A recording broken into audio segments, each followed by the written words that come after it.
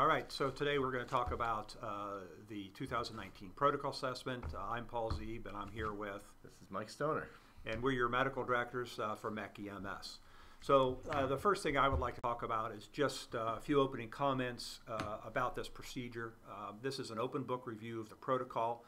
I encourage you to do this as part of a group learning opportunity with your company officers and with the crew that's on duty with you. There is no pass-fail grade, so we're not looking for an 80% correct answer rate. But in order to pass and get credit for doing this, you have to take the assessment either alone or via group learning, and then you have to review this video, which it goes through all the answers, at least as we see them as being correct. If you have any questions or concerns about the answers, there is contact information at the end. We have made every attempt to make these questions clear. If there is an answer that is anything other than which is the correct answer, then we highlight is not or which is incorrect. So there's no attempt to fool you. Simply interested in you going for the best correct answer. Mike, you got any other comments? No, it sounds good. Just watch for the best answer or all the above or not. Yes, and some of these questions do have multiple answers. Hopefully we'll have a little bit of banter between the two of us as part of this, which will hopefully increase the entertainment value for you. Always a plus. So the first question is mine. Has to do with sepsis. Keep in mind that sepsis is a deadly disease. For patients who arrive alive at the hospital, they're more likely to die from sepsis than if they suffer major trauma or a STEMI. So patients who arrive alive to the hospital with STEMI or trauma have less than a 5% chance of dying, whereas septic patients, depending on the facilities, have anywhere from a 20 to a 50% chance of dying. So this question is specific to sepsis, which has become one of the time-critical events. Which statement is not true or is not one of the criteria to initiate treatment for sepsis?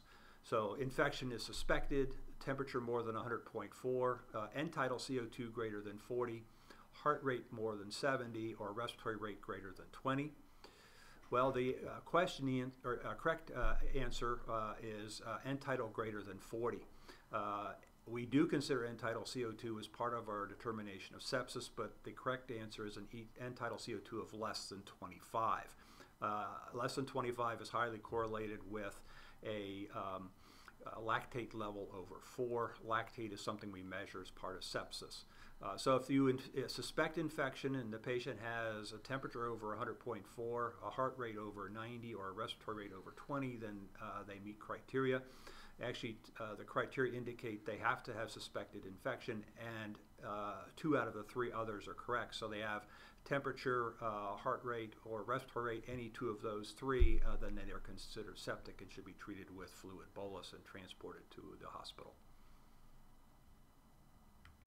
The next question is you have a 25-year-old male who's involved in an MVA. He's ambulatory, he's got no distracting injuries, he's got no spinal tenderness, and has no intoxication. Do you have to put them in a cervical collar? Do you have to use spinal motion restrictions? The correct answer is no, and that's because the patient, based on our protocol, has no findings to suggest need of significant spinal injury. They do not need to be placed in a cervical collar. They should be transported if they have any conditions that require assessment or if the patient requests transfer. But for this patient, spinal immobilization is not required. Third question, you've got a patient who suffered a narcotic overdose. It's obvious that she is impaired because of the overdose. She's not breathing well, and that you administer Narcan. So the question is, how much Narcan do you give? What is your end point? When do you stop giving Narcan? Do you do it when the patient's fully awake and alert? Do you do it when there's return, or stop when there's return of adequate respirations? Or do you continue Narcan until the patient's awake, vomiting, diaphoretic, and violent? In other words, do you give them enough Narcan to put them into withdrawal? Well, the correct question is a pediatric question. Oh, this one's mine. All right. You pull in, you're treating a 3-year-old boy who has acute croup symptoms. They are having a barky cough, they're having some stridor. Which statement is incorrect? So which is the wrong statement? Do you give them racemic epinephrine? Do you give them dexamethasone 0.6 milligrams and max out at 20 milligrams? Do you, once you've given them the racemic epi, do you have to transport them to the hospital? And do you need to watch them for rebound after the racemic epi is given? And the correct answer is, the wrong answer is the Decadron. The correct answer for that is yes, it is 0.6 milligrams per kilogram, but our protocols max out at 10 milligrams, not the 20. The rest of them are true. If they're having really increased work to breathing, racemic epinephrine is helpful. It does wear off within a few minutes, up to an hour, so we got to watch for a rebound. So, and in that case, if you have given it to them, you need to make sure you're taking them to the hospital so that the rebound happens in an observed setting and not back in the house. Yeah, and in the past we have given Decadron because it helps, but it shortens the ED length of stay by whatever your transport time is, because Decadron takes some time to work. Correct. It'll take a few minutes to kick in. And for kids, one dose is enough. One dose, for the most part, does it all. And we can give the IV form of dexamethasone orally. It is absorbed and has the same effect. It's a very good point. Our hospital has actually gone to that. We've had a shortage of some of the oral dexamethasone, so we've gone to giving the IV. It doesn't taste great, but it's a small volume, and it works. And the oral dose, since that was mentioned, works just as well as an IM dose, so give it to them by mouth. Another pediatric question. Man, 2 in a row.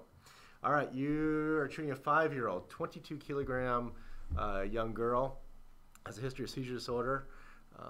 You come up and she's actively seizing on your arrival. What is the best treatment for her to break her seizures? Do you give her 2 milligrams of midazolam IM, intramuscular? Do you give her 5 milligrams of midazolam intranasal and then check a blood sugar on her? Do you stop, put in an IV, and then give her 2 milligrams of midazolam intravenously? Or do you go for the rectal diazepam, the Diastat, provided by the mother? Drum roll, please. Correct answer? Correct answer is the 5 milligrams intranasal. It's the quickest route. It's readily available, and that would be the route I would go. Yes, definitely check a blood sugar. As for the dosing, you go down your intranasal, or you go down your seizure pathway. It has the dose of Versed, but it does say preferred intranasally. So then you flip over to your intranasal pathway, and for her weight, it's all weight-based, and she would fall into the 5 milligram dosing. Yeah, and I think the key point on this is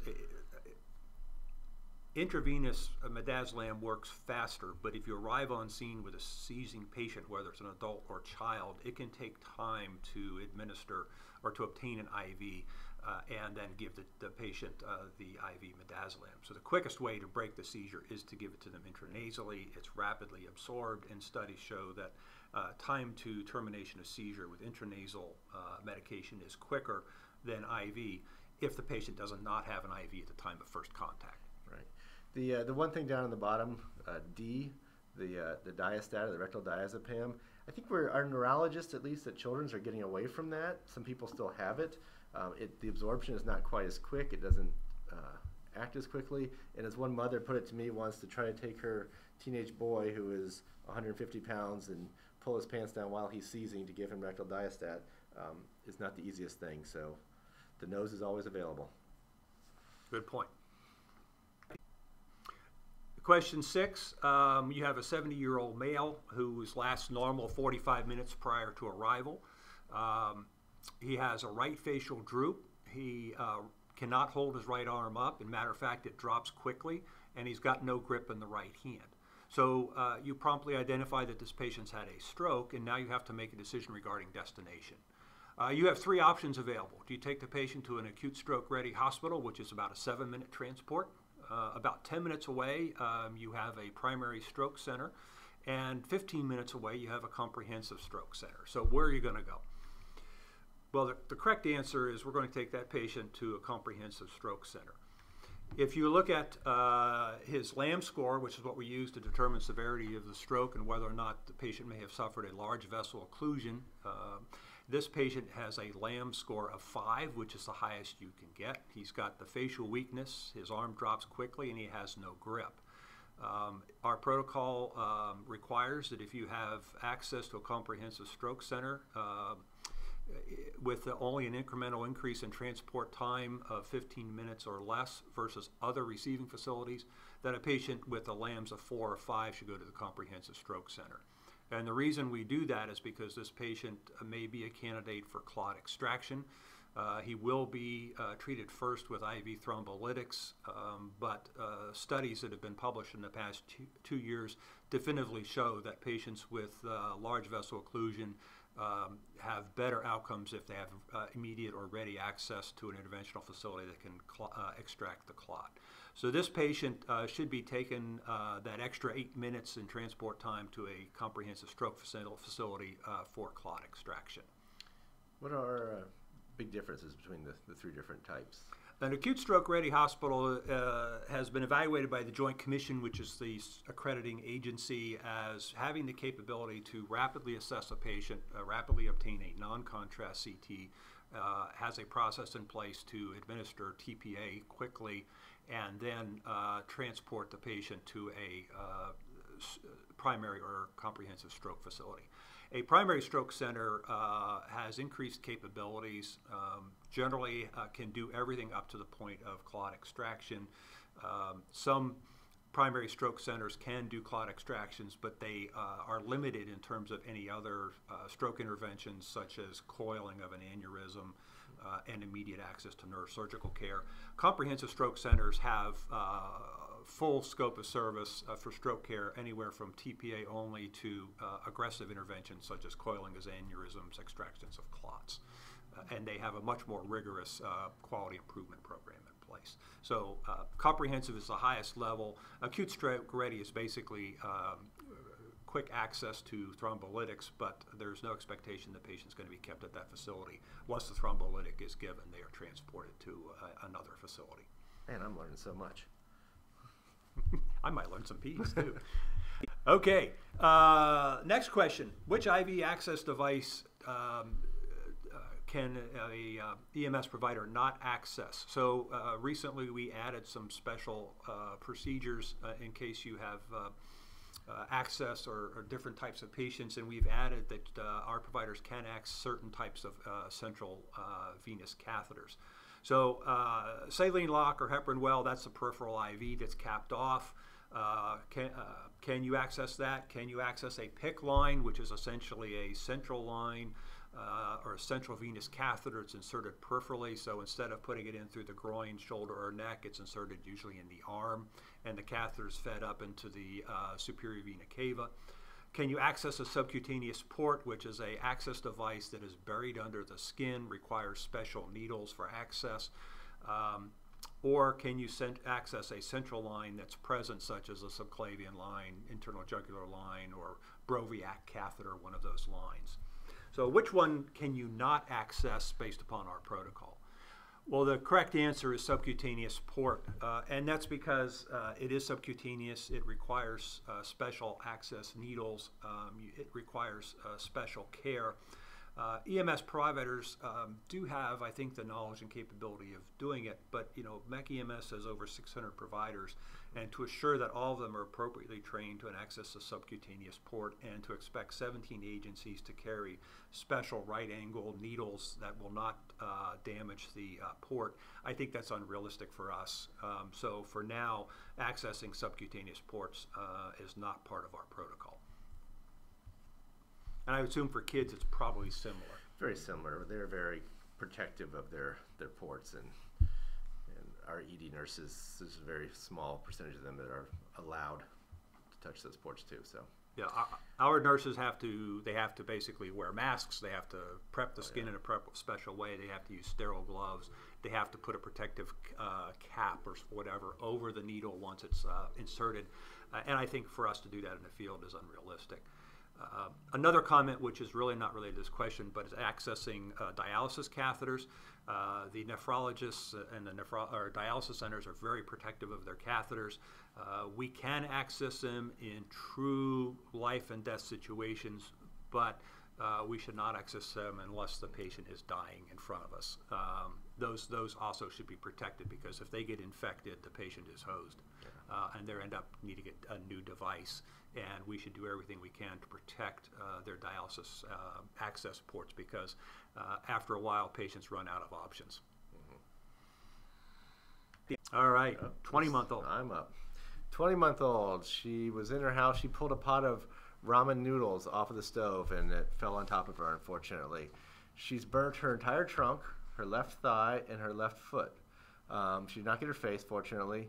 So the question is, what is the most appropriate option below? So question A, or answer A, pain control and follow up with her doctor in the morning. B, bring her to the nearest hospital. C, pain control with nasal fentanyl, cover her with a dry dressing, and then bring her to a burn center. Or D, dress her up with some antimicrobial cream or ointment such as Silvadene or Neosporin or something like that. And the answer is yes, definitely pain control. Nasal fentanyl is probably the quickest, easiest route. Rarely do people burn themselves with IVs in place.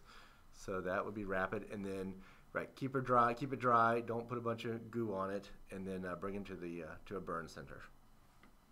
So I mentioned the different areas that are burnt, and why is that important? And actually, for the answer to the question, you just need to cover it and make sure she's comfortable and bring her in. But it does help us on the front end knowing how much it is. So she's got her whole chest, which on the graph that'd be, 13%, a thigh, which would be another 8, so now we're at 21, and then a foot, which I believe is 1-ish. So you're 22, 23% burn area. It affects us at the hospital just knowing what kind of criteria for, at least for children's, anything between 15 and 30% burn, body surface area that's burned, is a level 2 trauma. And then so that will change that criteria, and over 30% will actually activate our level 1 trauma criteria. So that helps from the inbound, so we know what to prepare for. And this burn chart is available as part of our protocol. If you have the app on your phone or your tablet, if you take it, you can click on the body part and it'll automatically calculate percentage burns. And then keep in mind that when we do calculations of burns, we don't think of, or we don't count first-degree burns, but anything that's second or third degree is counted. I just have a question for you. Yeah. Some of our crews carry those colloid dressings that are kind of cool and moist. They do provide some comfort. Do you use them, or do you see much utility in? I don't. I think the transport's going to be very quick, and we're just going to rip it right back off. So I would say just cover something dry, and like I said, I'd probably do more of a systemic analgesic than anything else.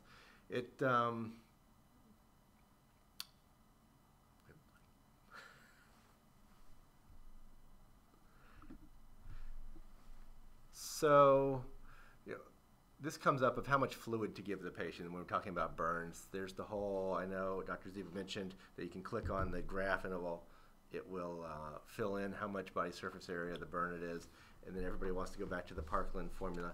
At least for pediatrics, our burn center, our burn doctors have gotten away from the Parkland formula and more likely are more likely to use a just continued amount of fluid, and they will regulate it once the child is admitted based on urine output. So unless the child's in shock, in which case bolus away, we don't necessarily need to have a lot of fluid bolus. The child was not dehydrated when it happened. Your transport time is very short. So IV access is great, but they don't need to get a bunch of fluid boluses, and don't worry about calculating Parkland formula. Yeah. Question 9 has to do with Haldol. So we have a list of alternative medications that can be used if we face a shortage of medicines, and Haldol is on that list of alternative medications. So Haldol is an alternate medication for which drug? Zofran, ketamine for pain control, ketamine for combative patients, or fentanyl? So the correct answer is ketamine for combative patients. Ketamine we use for pain control. We do use Haldol sometimes at the hospital as an adjunct or a way of supplementing pain control, but at this point I'm not advocating that for field use. Haldol does have some antiemetic effect, so at some point it might be an alternate for Zofran. But in terms of our current protocol, Haldol is an alternative medication for combative patients and when we don't have ketamine. Talking about ketamine, I'd just like to remind you that there's a difference between a patient who's anxious and slightly agitated, in which case we use midazolam, versus a patient who's combative, meaning they're violent and placing their safety or the safety of EMS providers at risk. In that circumstance, we use ketamine and mix it with the midazolam or Versed. So you get the more rapid effect from the ketamine. Is that what you're thinking? Oh yeah, yeah.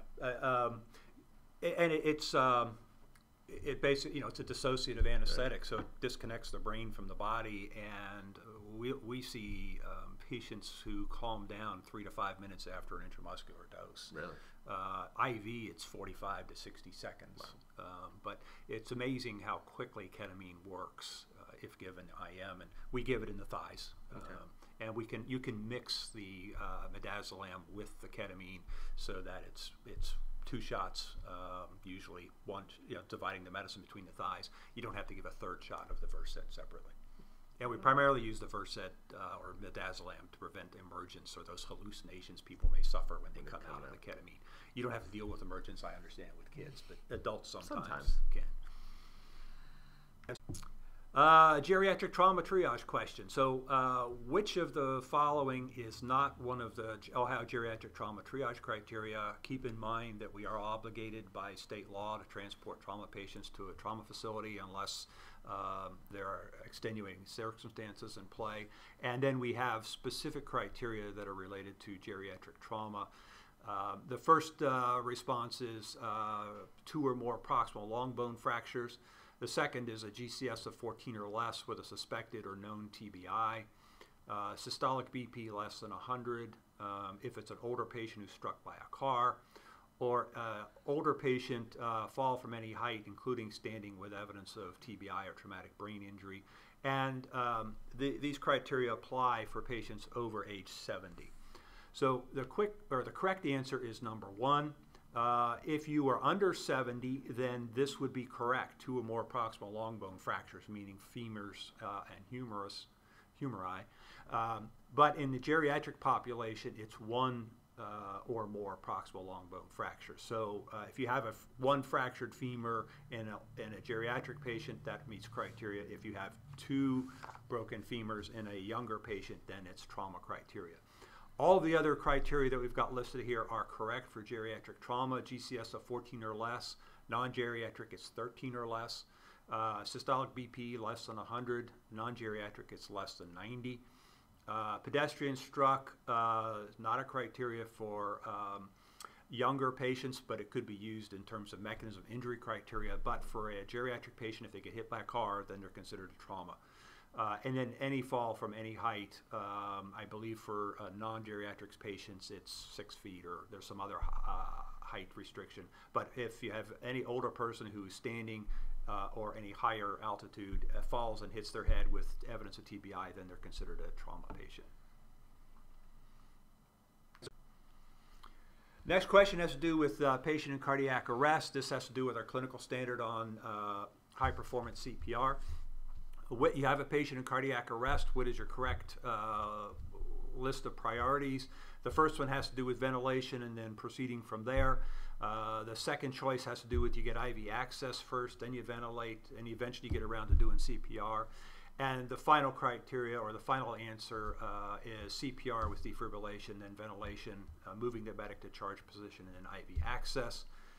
Well, I think everybody should be aware that item C is the correct answer. So if you are on scene, first on scene, your first priority is CPR and defibrillation. If you're the only person on scene, then your only priority is CPR.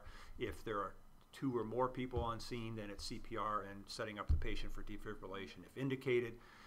Once you have a 3rd person on scene, you can begin ventilating. And when I say ventilation, I'm talking about just a BVM.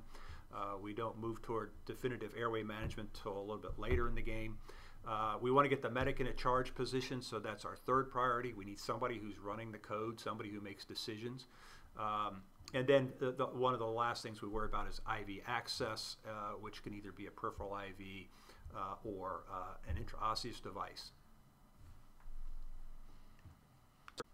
Next question has to do with patient is an asystole. It's another cardiac arrest. It's an atraumatic cardiac arrest, and the patient's in the middle of the grocery section or the produce section of the grocery store. You're there, you work the patient for 25 minutes. You've done everything that you can think of, but the patient remains in asystole, and the end tidal CO2 is 5. The question is, can you terminate resuscitation at that point? Well, the patient does meet criteria for termination of resuscitation except for one sticking point. That one sticking point is he's in a public place, so you cannot terminate. Our process is that we do not terminate resuscitation in a public place. The reason we don't do that is because if we terminate, we're going to leave a dead person in the aisle of the produce section. Our goal is to not shut the business down. So we should transport that patient. We should continue resuscitative efforts and transport the patient to the hospital. Matter of fact, if you're in a public place, you might consider transporting sooner than 25 minutes and continuing your resuscitative efforts solely so that you get out of the business. Now, the one codicil I will give you is if the patient is in cardiac arrest for some reasons that may have to do with homicide or some legal issues involved, then or the patient's had a massive trauma and they're basically DOA, then it becomes a legal issue, and I would terminate at that point and then leave the patient with law enforcement who can then manage it as a scene of a crime. But assuming this is just a run-of-the-mill cardiac arrest that unfortunately happened in a grocery store, we would transport that patient to a receiving hospital. So I would assume you'd have the police would be there with you if it were a crime scene to kind of help direct that part of things. Yeah, and the police would probably be there anyway. Yeah. And in some circumstances, the cops even get there first. Gotcha. But I would not leave this patient lying in the middle of the grocery section or the produce section. Yeah. So this has nothing to do with vegetables, though, because I think if they're in dairy, you do the same thing. Yes. This is the one that I actually got wrong because I didn't know why. So I'm glad you explained that. What else are you going to do? But it makes sense. The public place is the I mean, answer. Legally, you could leave the patient there. Right. But from a customer service perspective, I I don't think it bodes well for the fire department. Perfect. Oh, back up. All right. So you are dispatched to a local school. Hey, this is my son, exactly. For an injury. You find a 10-year-old boy, fell off the jungle gym, and has a deformed left forearm. You can see the picture here. He's in severe pain. He's got good distal pulses. And so the first question is, what do you do? What is the preferred method to control this child's pain? So A, you have fentanyl intranasally, 1.5 micrograms per kilogram. B, can you give him a microgram of fentanyl per kilogram IM or intramuscularly? Do we jump to ketamine and do 0.2 milligrams per kilogram IM? Or do we place an IV and give him 2 micrograms per kilogram IV? So the correct answer is A. So 1.5 micrograms per kilogram intranasally. Again, similar to the seizure patient that we had, intranasal route is the most available. You could say it's not hard to give them something intramuscularly. I would say that that's less comfortable, plus you're probably better off just going intranasally. As for the other ones, viable options, I think I think your ketamine's a little bit on the lower dose for pain control, and your fentanyl's a little on the higher dose with the IV access. But A is your best shot. And I can tell you, you make a lot of friends with the parents if you give them a dose of intranasal fentanyl. Oh, yeah. I actually had a kid with a broken humerus last night, and I gave him 1.5 mics per kilo intranasally with 2 doses, and the control was very good. He maintained his airway, and mother was very appreciative. So when we first rolled out with the intranasal fentanyl, some of my nurses were very concerned about rigid chest. Fentanyl, are we going to have problems? I don't think it's ever been reported with the intranasal route. So it's quite safe when using it for that method and in controlled settings and at that dosing. All right, another child here. So you were called and you just delivered your first baby. It's a term female infant. The child comes out, is kind of dusky appearing, has poor respiratory efforts. You check a umbilical stump heart rate and you find it to be 90. What is the first thing you do? Do you grab your bag and start to ventilate with 100% oxygen? They are blue. Do you immediately intubate the patient to try to get them some oxygen in their lungs? Do you start CPR? Or do you warm them up in a nice blanket, kind of get them all dry? They are slimy little guys. And kind of stimulate the baby. And our answer is D. So, yeah, these kids are just born. They're not moving around. They haven't had any. They're not used to breathing yet. It's a new thing for them. It's all foreign. So by getting in, they're freezing, and they're brought outside. They're wet, so they're going to get cold. So warm them up, stimulate them. You can thump their feet. That was one of my favorites. They'll start crying. That in and of itself will open up their lungs. They'll start to breathe. Their heart rate will bump up. Their color will perk up. If that doesn't work, next option, I think, would be to ventilate, give them some breaths with a bag valve, and that should do the trick for you. All right. We're talking now about a gentleman who has a history of shellfish allergy and coronary artery disease. You're called because he has hives, edema of his lips and tongue, and loud wheezes. What drug do you give first? So this is a case of an acute allergic reaction. We've talked about treatment of allergic reactions several times over the past couple years as part of the MEC minutes. The question is, you got a patient who has swelling with acute allergic reaction. He has angioedema of the lips and tongue. He's got wheezes, and so essentially is got a major problem going on, is at risk to lose his airway. Did not list his blood pressure, but let's assume he's a little hypotensive. So what are we going to do for this gentleman? So we're going to give him Benadryl IV. Are we going to give him supplemental oxygen? Are we going to give him Decadron, or are we going to give him epinephrine? So the question is, what is the first thing you do? So the correct answer is you're going to give him a dose of IM epinephrine. It's quick, it's fast, it doesn't require an IV start, and it is life-saving. The drug of choice for acute allergic reactions, regardless of the patient's age, regardless of past medical history, is epinephrine, epinephrine, and epinephrine. You should not be going into these other medications unless the epinephrine has been administered. So if you come on scene and the patient has an acute allergic reaction, the first thing we do is to give the patient a dose of epinephrine. The protocol calls for 0.3 to 0.5 milligrams of 1 to 1,000, which is 0.3 to 0.5 milliliters of 1 to 1,000 epinephrine IM. If the patient has an EpiPen or something comparable, hopefully they've used it before you've arrived. But epinephrine comes first. The fact that the patient has a coronary artery disease is immaterial. We know he's got coronary artery disease, but if he dies from anaphylaxis, it doesn't matter whether he's got coronary artery disease or not. So the patient gets epinephrine. The other things listed are appropriate, but they are done after the patient gets epinephrine. Yeah, that's great. I hear this all the time. It's like, oh, the child will have SVT. Do I really want to give him epi? The answer is yes. A dead child or a dead patient with SVT or heart disease is still dead, so the epi is going to save him. The only adverse effect I've seen in 35 years of treating patients with epinephrine for allergic reaction is when the medic accidentally gave the dose intravenously rather than IM. The patient was not hypotensive or in arrest, so IM was preferable. The patient had some transient ST changes on his electrocardiogram. We admitted him, observed him for 24 hours. He had a negative cardiac workup. So he should not have gotten the medication IV, but even if he did, he didn't have any long-term effects of the medication.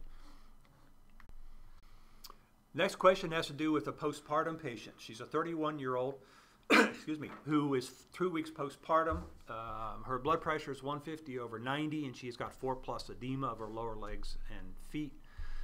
During the seizure, she has a grand mal seizure. Fortunately, you started an IV before you started the transport. So which treatment is correct for this patient? So this patient has symptoms of preeclampsia. You can have symptoms of preeclampsia up to 30 days after delivery, so it's not just a problem prior to delivery. And unfortunately, she has a grand mal seizure, so she's no longer preeclamptic, she is eclamptic. So what's the treatment that we're going to provide? Are we going to give her 2 milligrams of IV midazolam or Versed? Are we going to give her the Versed as well as magnesium sulfate? Or are we just going to give her high flow oxygen, put her in left lateral decubitus position, and let her stop seizing on her own? Well, the correct answer is number B. So yes, it is correct that we will give the patient IV midazolam, but one of the unique ways that we treat patients who are eclamptic or even preeclamptic is we give them magnesium sulfate as a bolus, and then the hospital will start the patient on an infusion of magnesium sulfate. This is unique in terms of seizure care that I'm aware of. No other patient population gets magnesium sulfate. It's kind of an old world treatment for eclampsia, but it still works. So we carry magnesium in the truck. We're going to give the patient 2 milligrams of IV Versed first to stop the seizure. We're going to administer 4 grams of IV magnesium sulfate over about 20 minutes. You mix it up in a 100 ml bag of saline and you infuse it. The biggest danger to this patient is the seizure and the accompanied hypoxia and everything else that goes with it. We need to stop the seizure. Magnesium sulfate, if you give it too fast, has the potential to depress respirations. But most patients, if they receive this 4-gram load over 20 minutes, are going to do fine. Plus, you're the airway guys. If the patient has airway compromise because of these medications, manage the airway. But we've got to stop the seizure. We've got to treat the eclampsia. It's a good review. I always often, as a pediatrician, forget about preeclampsia and eclampsia postpartum. So, yeah. And matter of fact, I see more complications of preeclampsia and eclampsia postpartum simply because if they come in at 38 weeks with these symptoms, they go right to L&D. Well, that makes sense. I'm more likely to see them when they're brought in because they've been discharged and now they have a problem. Gotcha. All right, you're called upon and you're treating a 7-year-old patient, has a history of asthma, and they call you because the patient is short of breath. You get there, he's a little tachycardic, 120. He's breathing fast with 40 respirations per minute. His blood pressure is 110/70. And his oxygen saturation on room air is 90%. You go ahead and you listen to his lungs. You don't hear a lot of air movement, but what is moving is wheezing kind of throughout. So this is one of those backwards questions. What is the inappropriate therapy? What would you not want to do? So A, would you give him an albuterol aerosol? B, would you give him A, would you give him a duonab, albuterol and ipratropium? B, would you give him albuterol? Is it okay just to give albuterol? C, would you give him saline-only nab? Would you give him IM-epi? Is that an option for asthma treatment? Or would you administer a dose of steroids? So the inappropriate one of those is the saline. So definitely you want to give him some kind of bronchodilator, whether you're grabbing a duonab with albuterol and ipratropium or just grabbing albuterol alone. You're giving him some type of bronchodilator. That is good. D, IM-epi. I use that quite frequently for my patients who are really tight. If I'm giving aerosols and they're just still not moving air, or they have the so-called silent chest of very little air movement, IM-epi will give you a little of a kickstart. And then definitely time to steroids is something that we monitor. We know that the sooner steroids are given, the more likely they are to have either a shortened hospital course or possibly even going home from the emergency department. So earlier the better. So if you give them a dose of steroids, it's great. And then obviously the wrong answer, the one we chose in this one, the saline, doesn't really do a whole lot. Just get you nice, moist airways. Next question has to do with adults in cardiac arrest. We've made some changes to our protocol for cardiac arrest starting in 2019. So what changes did we make? What's going to be different next year? Are we going to go to a CPR compression rate of 15:2? Are we going to have a preference to humeral IO versus tibial IO? Are we going to cap the dose of epinephrine at 5 doses? Or are we going to start using lidocaine and get rid of the amiodarone? So there are more than one answer may apply on this one. That should kind of give you a clue right there. So the first one that's correct is we've moved toward a preference toward a humeral IO over the tibial IO. Patients in cardiac arrest are in a low flow state, so medications that are administered through a tibial IO may be delayed in terms of reaching the central circulation.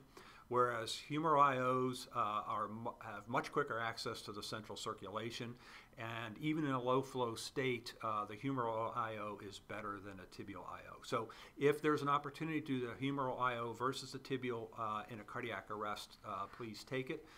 What's nice about a tibial IO is the operator is out of the way of everybody else.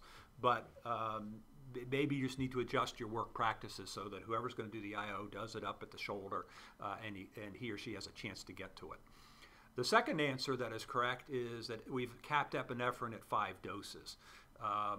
The studies show that epinephrine really has minimal effect in cardiac arrest. We still use it. Epinephrine use in cardiac arrest is associated with a poorer outcome. Is that because epinephrine has a detrimental effect on the patient, or is it because the patient's just less likely to survive anyway? I don't think the answer's in on that, but there's no doubt that if you receive IV epinephrine as a cardiac arrest patient in the field, the likelihood that you're going to survive to discharge from the hospital is less than if you didn't get epinephrine. So there's been a lot of literature out there, and there's a suggestion that after 4 or 5 doses, epinephrine isn't going to show any better effect after the 5th dose. So we're capping it at 5 doses. I would not be surprised if eventually we just go to using no epinephrine, although that's going to be a hard habit for all of us to break. Oh, definitely.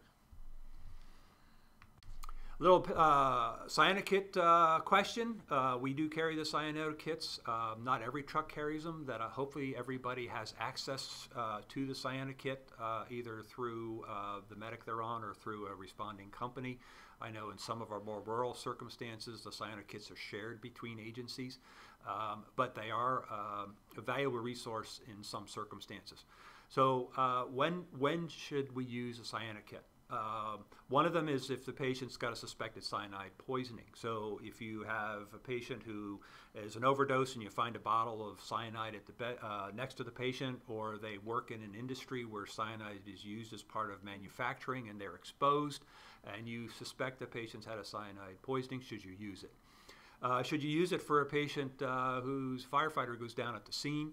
Or should you use it for a patient who's had a closed space exposure to smoke, so they're in a fire, and they've got altered LOC, and you can see evidence of inhalational injury? So which of these is a purpose, or when should you use the cyanokit? And the correct answer is all of the above. So I was kind of obvious in my discussion about the suspected overdose or cyanide poisoning. Definitely use it. If you have a firefighter who's been actively fighting the fire, he's been involved with fire suppression or even overhaul, and he goes down at the scene, we will include cyanokit as part of our resuscitation of that firefighter. Or if the patient's a victim of a closed space smoke exposure with altered LOC and nasal soot, the likelihood that they've had cyanide exposure is high. So in all these circumstances, we would use the cyanokit. It is safe to use. The biggest side effect is the patient may look a little red, and if they survive, they may be a little hypertensive. But keep in mind that cyanide is a metabolic poison that works fast, and it is deadly if not treated quickly. So if you think the patient's at risk, use the cyanokit. It's safe for kids too. Safe for kids too. Yeah. The dosing is 70 milligrams per kilo up to the adult dose, which is the 5-gram box. So if you're not used to the kit, you don't know how to use it, I suggest you review the materials on it so you know how to mix it.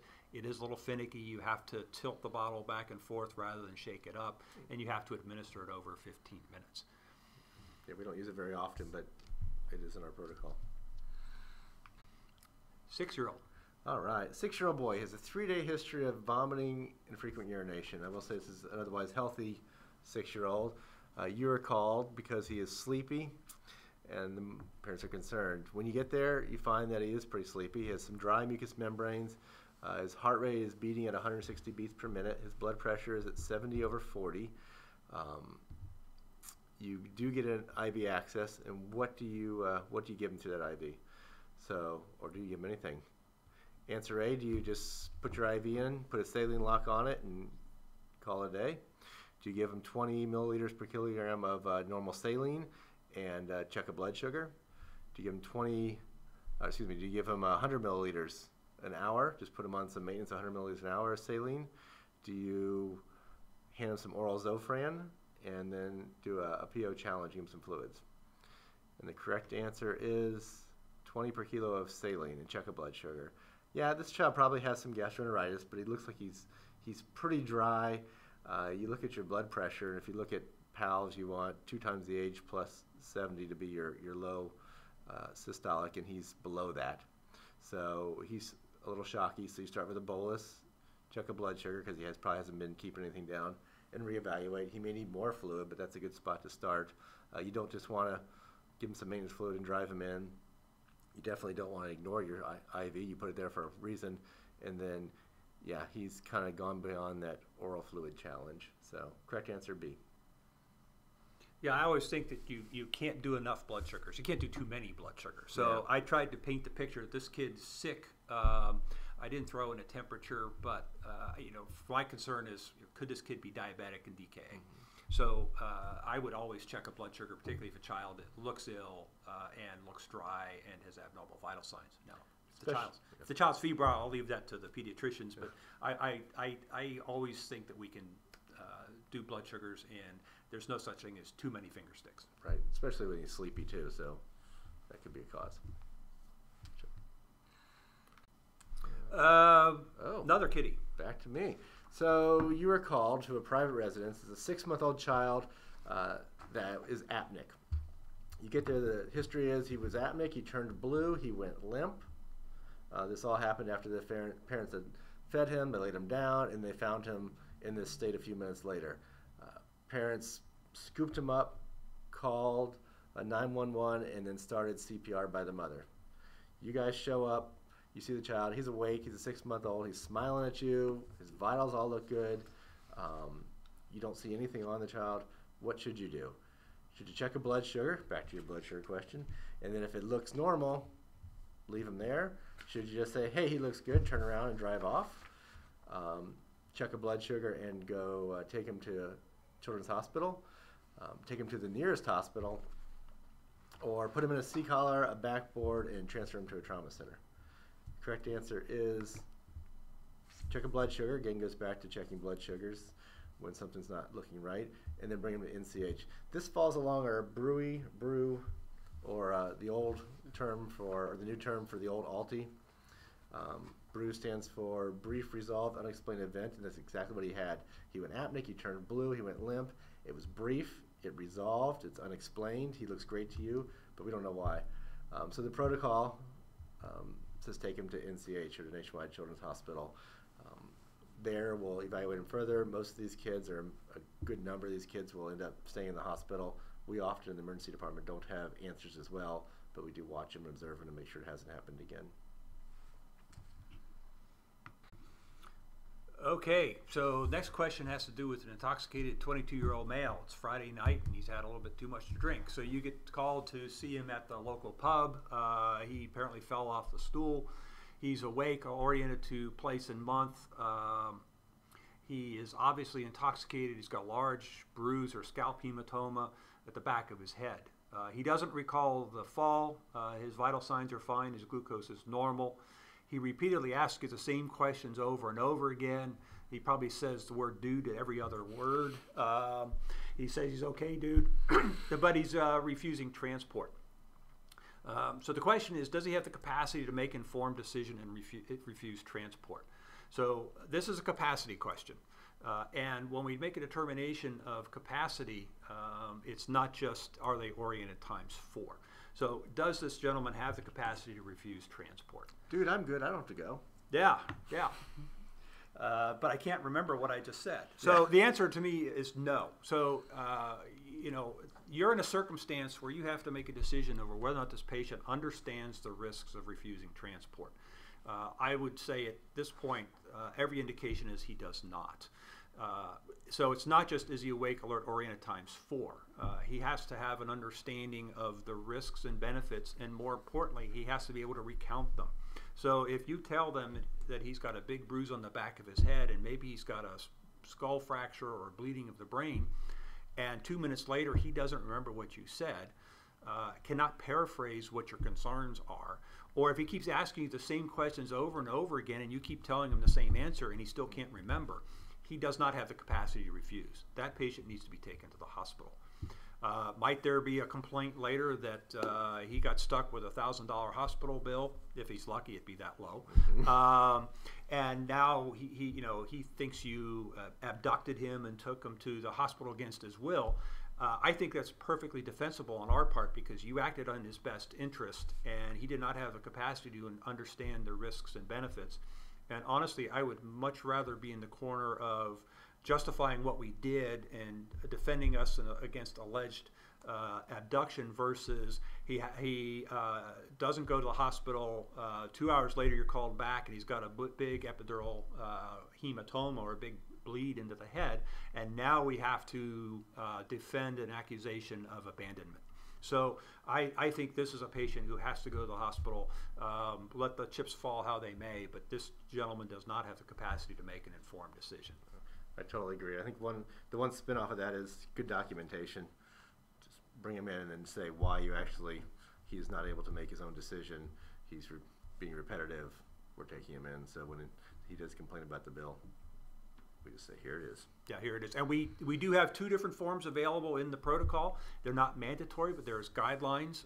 If you don't have something like that available for use, talk to your EMS supervisor or chief. Figure out a way to get something like that available in the field so you can use it. Having something like that with check boxes marked off and scanned into the record is a great protection for you and for your department. All right. You're called again. You have a 4-month-old who's just not waking up, sleepy. You get there. You're met at the door by a gentleman who is mother's boyfriend. He states that the dog jumped on him. I don't think it was a Chihuahua. You go to see the patient. You assess him. You are able to wake him up, but he just cries and cries, very inconsolable. You notice some linear marks on the side of the child's head and face. What is what would be the inappropriate thing to do as a next step? Would you check a blood sugar and establish an IV? Would you encourage the boyfriend to take him to the hospital? Would you put him in C-spine precautions and transfer him to a trauma center? If the time allows, would you wait for the police to arrive and assess the situation? So which one would be inappropriate to do? So this is a good case of the story is not really consistent with the injury.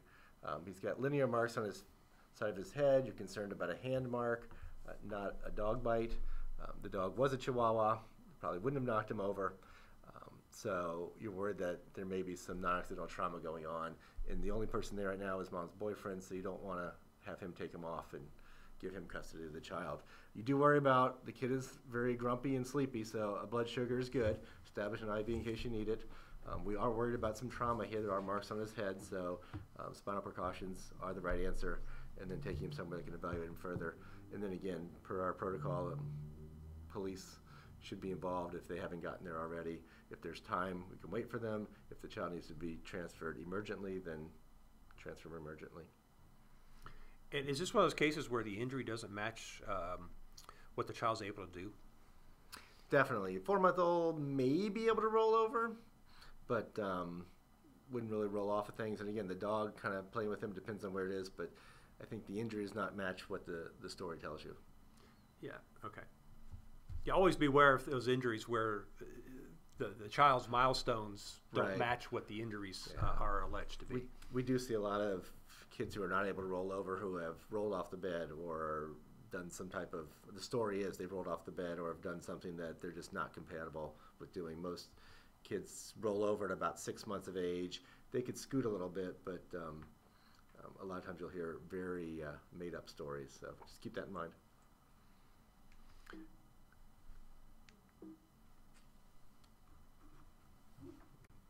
All right. Next question. This is really a question that's in many ways based on all the what-ifs I hear from the guys in the field. So there's no way we can cover all the what-ifs in the protocol. But one of the most common what-ifs is, do I have to do a report on this patient? What happens if I get called to an auto accident and they don't want me to see them? So, the question here that's being posed is, what constitutes a patient encounter? And so, our protocol says a patient is any human being who has face-to-face contact with an on-duty EMS provider that meets one or more of the following criteria. So which of the following criteria are correct? It says pick all that apply, so it means at least one is correct, but probably more than one is correct. So, you know, what meets the definition of a patient, which then means we have to do a written report on the patient. So really, I'm just going to jump the gun here. All of them are correct. This is a direct quote from our clinical standard. So any patient who has a complaint that suggests a potential injury or illness, any requests that are made either by the patient or by someone on behalf of the patient for an evaluation for potential illness or injury, anyone who has an obvious illness or injury, so you're called on scene and the patient's leg is in 3 different pieces, that's an obvious injury. Any patient has experienced an acute event that can reasonably be expected to result in illness or injury. Think about the guy from a couple questions ago who fell off of the bar stool. He had an acute event that can be reasonably expected to result in illness or injury. So that is a patient encounter. Or there's a circumstance or situation that could reasonably result in illness or injury. Again, circumstance. So these are all conditions that if one or more are present, then it is a patient encounter and there has to be a run report. I also received questions about, okay, we went on an auto accident, there are 3 victims, they didn't want us to see them. What do we do? Do we have to do a run report? Well, the answer is, if you made it to the vehicle and you saw the patient face to face or eye to eye, you need to do a report. Now, do you do one report with 3 names on it? Do you do 3 different reports? That's between you and the chief.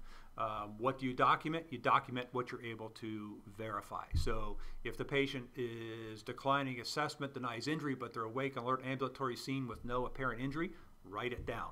What we don't want is for requests for records to come through because there's pending legal action and we have no records on the encounter.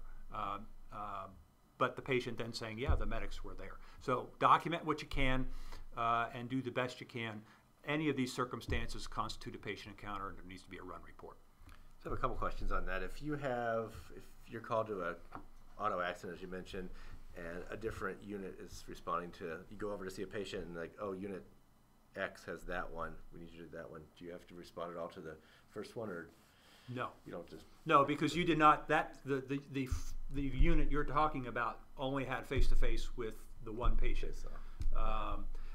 The other unit is responsible for the other patient. Okay. That could be an engine company or somebody else. And if it's an engine company and they decide that they don't need to have the medics respond, or they cancel the medic before the engine after the engine company gets there, the engine company still has to do a run report based upon the information they can get. I would encourage you to do at least vital signs if they'll allow you to do it. I mean, if the patient is awake, alert, has the capacity to refuse care, and they don't want you to touch them, then we have to respect that. So, but it is okay for 2 units to walk up on one patient and then divert and see different patients, and that one has it. The other question is, what if you're, it's lunchtime, I'm hungry, and you're in the grocery store and no one has called you, just see somebody fall and you're on duty. That is still a patient encounter? Yeah, because there's an acute event that could reasonably be expected to result in illness or injury. That's number D. Yeah, and you're on duty. Yeah, you don't want to be in a position where they say, oh, the medic was here and they didn't bother to look at me, but they saw me fall. It was lunchtime. That's a call that the chief really doesn't want to receive. Yeah. Okay, here's another one. Bush hog accident, 27-year-old kid, or male I should say, suffered above the knee amputation of left leg with his leg still under the running bush hog, so the fail-safe has been bypassed and the blades are still turning. Large amount of blood on the scene. Patient's awake, confused, and diaphoretic. He's hypotensive and tachycardic. No other obvious injury. What is your correct sequence of actions to follow? Should you intubate, get a saline lock, put a dressing on, and give some TXA? Should you secure the scene, apply a tourniquet, administer IV fluids, and then give TXA?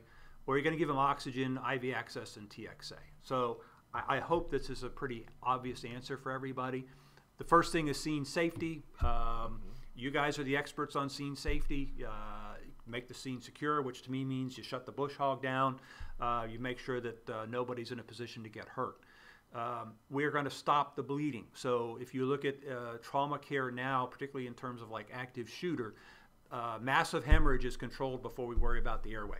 So a quick application of 1 or 2 tourniquets, whatever's necessary to stop the bleeding on this leg. If it's a leg, you may need 2 tourniquets. We are going to start IV fluids. We do have a protocol for permissive hypotension for trauma, meaning we want to get their blood pressure up a little bit, but if they're a little hypotensive, that's okay, because if we get them back to a normal pressure, they may blow a clot off. That really has to be balanced with some patients if they have head injuries, because head injuries don't do well if they're hypotensive. But this patient has an isolated leg injury and they've bled out. So we're going to put a tourniquet on. We're going to give him up to 2 liters of fluid to get to a goal pressure of 90. If he gets to 90 with 1 liter, we'll stop. And then we're going to give him TXA because it's obvious exsanguinating injury, and TXA administered early in the course of the injury has been shown to have a beneficial effect. Since we have a pediatrician in the room, we'll acknowledge that it's not accepted for use in kids under 18. Not. Had the kid been 10 years earlier, he wouldn't have gotten it. But we are doing studies, so more to come down the road. But as of now, we don't use the TXA in the kids. And we don't use TXA in pregnant ladies, although if you don't know the lady's pregnant or not, TXA is appropriate. And we don't use TXA for isolated head injuries because simply it just there haven't been enough studies, or haven't been any studies to show that TXA with an isolated head injury is beneficial. Now, if the patient is bleeding out but also has a head injury, give them the TXA. Right.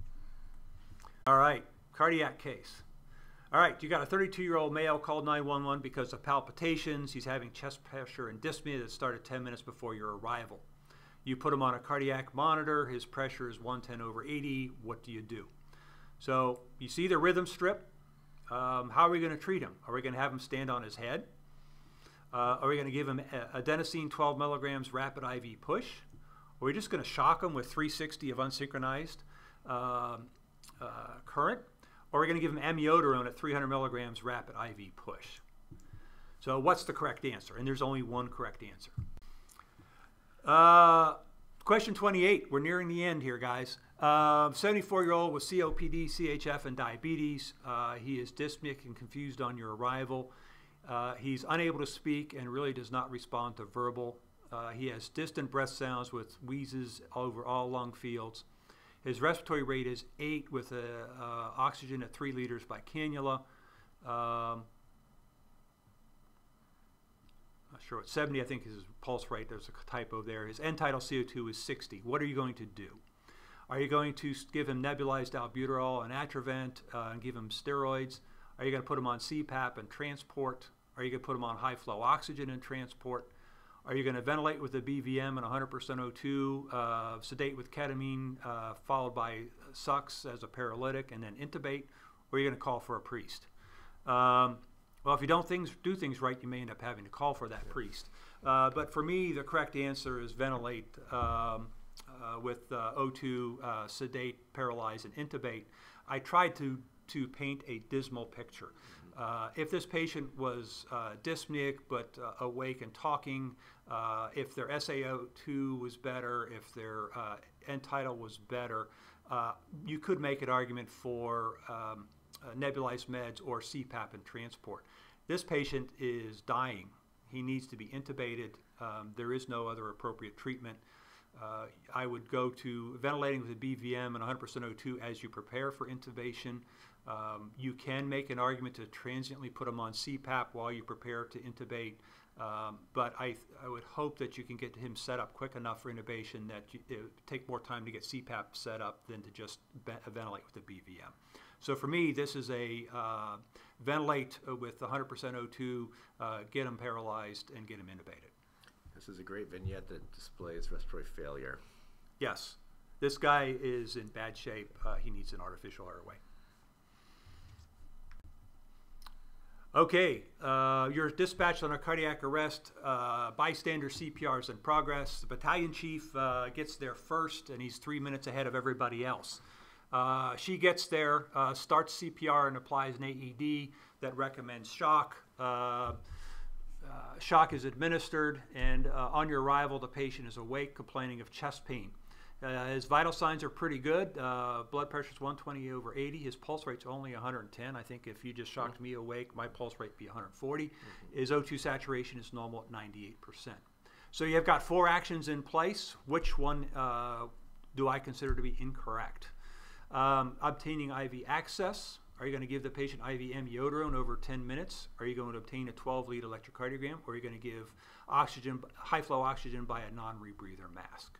So there are no god-awful wrong answers here, but there's one that I think is incorrect, and that is option D. So we are going to obtain IV access. The patient just suffered a cardiac arrest.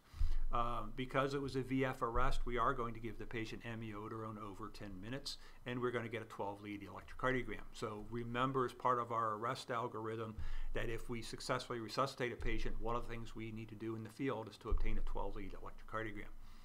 The reason I consider option D is incorrect is because the patient's got an O2 saturation of 98%. Our protocol for oxygen administration is that we're going to give the patient oxygen as necessary to maintain an SaO2 over 94%. So this patient's got a normal oxygenation. He does not need supplemental oxygen. So that's why I chose option D. So the next question builds on the previous question. You do a 12-lead electrocardiogram on this person who is post-arrest, and you see the 12-lead electrocardiogram off there to the right. So what are you going to do for this patient at this point? And again, more than one option may apply. Are you going to give him 324 milligrams of chewable aspirin? Are you going to notify the receiving hospital of a STEMI alert? Are you going to give the patient IV fentanyl as needed for pain? Are you going to shave and prep the groin for cardiac cath? Or are you going to administer IV lidocaine? So for me, again, it's kind of obvious. I'm shooting for more than one right answer. The electrocardiogram, to my review, shows an acute anterior MI. He's got ST elevation. Looks like leads V1 through at least V5, maybe even V6. So he's got an acute anterior STEMI. It kind of goes across the precordium. So my concern is, could this guy have obstructing lesion of his left mainstem or the left anterior descending arteries? The left mainstem used to be called the widowmaker.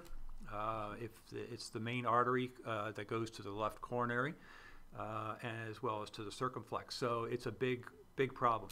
So yes, we're going to give him aspirin, which is required by protocol for STEMIs. We are going to notify the receiving hospital that they're going to be getting a STEMI, and if at all possible, we're going to send them the 12-lead ahead of time so they can look at it, and that should assist them in calling in the cath team and contacting cardiology. And then we are going to give the patient IV fentanyl as needed for pain. So IV fentanyl is safe and appropriate for patients who are having an MI and have a need for pain medication. So IV fentanyl is appropriate. Yeah. Oops, I'm sorry. That's all right. Just as an aside, for the pediatrician in the room, what happened to Mona?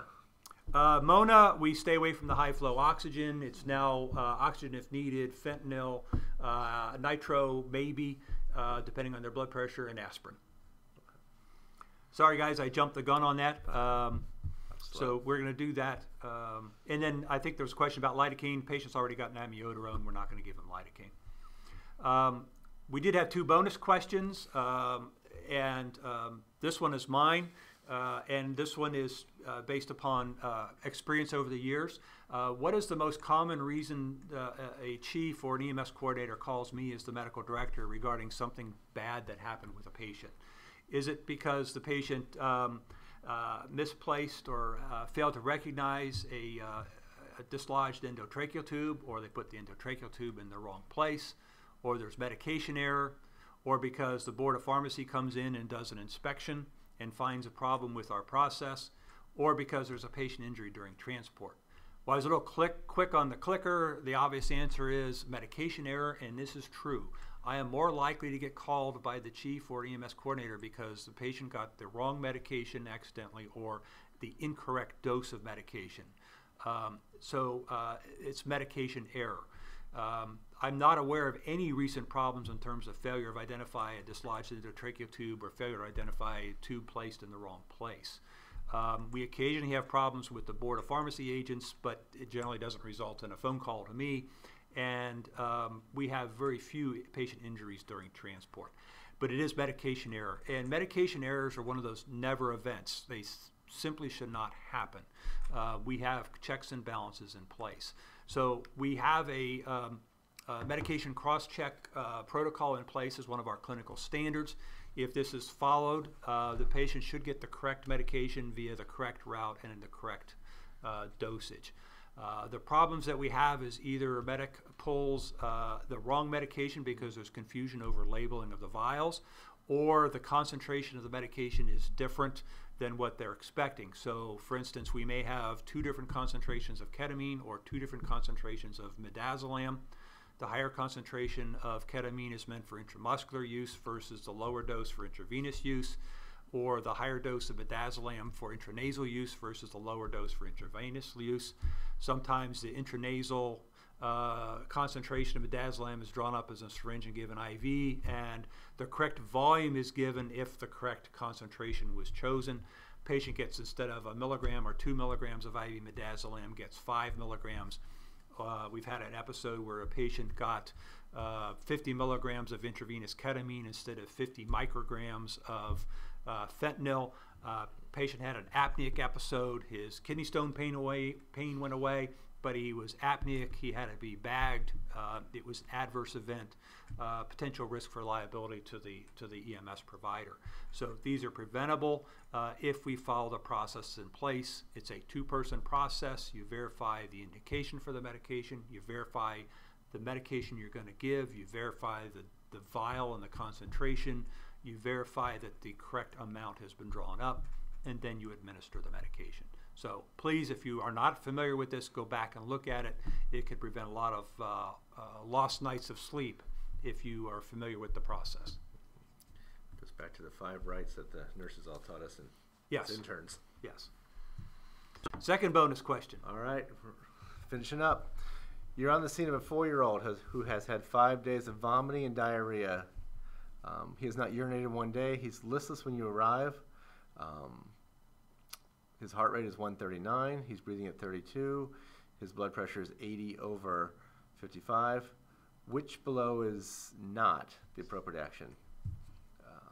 Would you give an IV or an IO, some type of an access? Would you check a blood sugar? Would you give him a bolus of fluid of D5.9? Would you put him on a monitor? Would you give him a bolus of fluid of D5 normal saline? And the incorrect answer is the sugar-containing fluid. You don't know what his sugar is right now, and we bolus with isotonic or the normal saline. We don't want to bolus with any kind of sugar-containing fluids. Will he need sugar? He may need sugar, but that's not the proper route to do it. So don't bolus with the D5, just bolus with normal saline, and that sounds good. So this is just a question. You know, there's been a lot of discussion recently, at least in the adult world, about fluids used for volume resuscitation. You know, we have used normal saline for years. We continue to use normal saline, but now there's a push to consider using balanced saline solutions like Ringer's lactate for adults. How about with kids? I will say that we're looking into that. It's coming up more and more frequently. Is lactated Ringer's a better solution than normal saline? Is plasma light? What is the best rehydration or resuscitation fluid? And we're studying it for now. We still kind of revert back to normal saline, but we're looking at. I think those are probably the 3 main ones. Lactated Ringer's is starting to get a little more of a push up as being more appropriate, but I don't think it's gone mainline yet. Yeah, I think most of the studies, at least adults, say that a couple of liters of saline is not a big deal versus Ringer's lactate. Right. But if you're talking about a patient who's going to get large volumes of resuscitative fluids and then receiving ongoing fluids after that, then there may be a difference between normal saline and the associated risk for hyperchloremic acidosis versus Ringer's lactate, which we are seeing less so. Yeah, and like I said, we're looking more into that. The only one we've gone full board on with the lactated Ringer's is our burn population. So, well, that's it, guys. Thank you for your attention. We do want to know about any comments. Hopefully this has been an educational event for you. Our main purpose to having a protocol assessment is for training and education. If you have any questions or concerns, feel free to post them on Workplace or send it to me via my Violet Township address. If you send it to me via email, there's a good chance I'm going to quote you and post it on Workplace. Although if you send it to me via email, I will honor your anonymity. I won't quote you as asking this question. But really do want to know what you think about this. Hopefully it's been entertaining as well as educational. Good. Mike, any comments? No, I think it's been great, and we'll see what happens the next time. All right. Thanks again. So we're going to give him adenosine. Now, question A says standing the patient on his head. We could use the Valsalva maneuver. Standing somebody on their head could be seen as that type of maneuver, but it's not something that we advocate. I do know patients, including my mother-in-law, who in the past have had SVT and they've stood on their head and aborts the SVT. It's not part of the protocol. You don't encourage your mother-in-law to be on her head? No, no. She went and had her ablation. She's doing fine. But this is SVT. I see the rate's probably about 180. We're going to give the patient 12 milligrams of IV adenosine. We used to give 6, then 12, then 12. But several years ago when we collaborated with the City of Columbus in terms of sharing protocols, they found that it was more effective just to go to 12, and that's what we've done. I think that we've had less treatment failures with first dose of meds with the 12 milligrams versus the 6. My clinical experience is the patient's going to hate you whether you give them 6 or 12. It's still uncomfortable for 15 seconds. Just give them the 12. Are you going to give them unsynchronized shock at 360? No. If the patient is unstable, so if his pressure was 70 instead of 110, we would do synchronized cardioversion, and hopefully you would be nice enough to sedate him or her first. We're not going to give amiodarone at 300 milligrams rapid IV push. That's only appropriate if the patient's in a VF arrest and need amio. You can justify using amiodarone for SVT, particularly if you think they have WPW or Wolff-Parkinson's-White syndrome, or if you think they're in atrial fibrillation with RVR or atrial flutter. But 300 milligrams of amiodarone IV push is only appropriate in a patient who's in cardiac arrest with VF.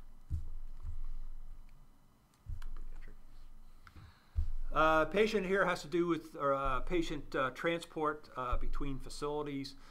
You're transporting the patient from an outlying hospital to a trauma center. You are in an ALS truck, and the patient is receiving a blood transfusion.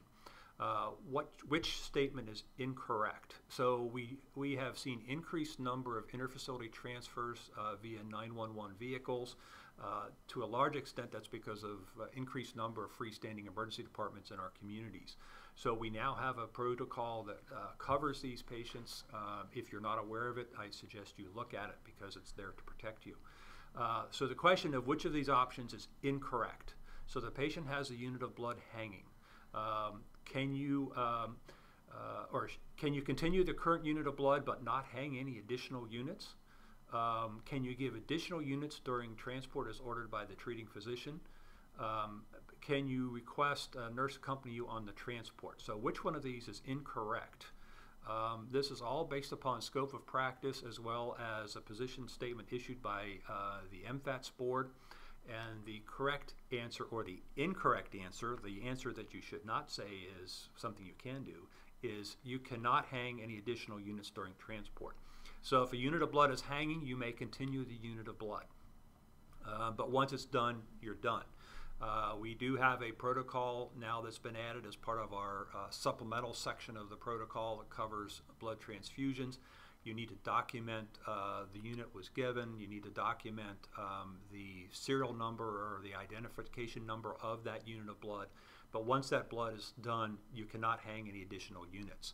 If the provider or the physician who's transferring the patient wants more blood given, then you need to have a nurse on the truck who can do that as part of her scope of practice. The other point, answer C is correct in that if you are on an interfacility transfer, you have the prerogative to request that a nurse accompany you on the transport if you're not comfortable with what's being done with that patient. So don't feel bad about asking a nurse or asking the facility to provide a nurse to go with you. Is you give them enough to have return of spontaneous respirations. Our goal is not to give them enough to wake them up. We want them to start breathing normally with normal oxygenation. I can tell you no ED provider wants to manage a patient that you have put in active withdrawal. They're more likely to leave even before the physician has an opportunity to evaluate them. So our goal is to give enough to have a return of adequate respirations. We do not use Narcan solely for the purpose of making a diagnosis, and we really should not be using Narcan for patients in cardiac arrest. The AMA, or I'm sorry, the American Heart Association has even made that statement that patients in cardiac arrest from suspected narcotic overdose have no benefit by being treated with Narcan. So save the Narcan for those patients who are in cardiac arrest. I guess it's a fine line. You want them to breathe, but you don't want them fighting you in the back of the rig either. Yes, yes. You don't want them jonesing in the truck. Yeah. Okay, the next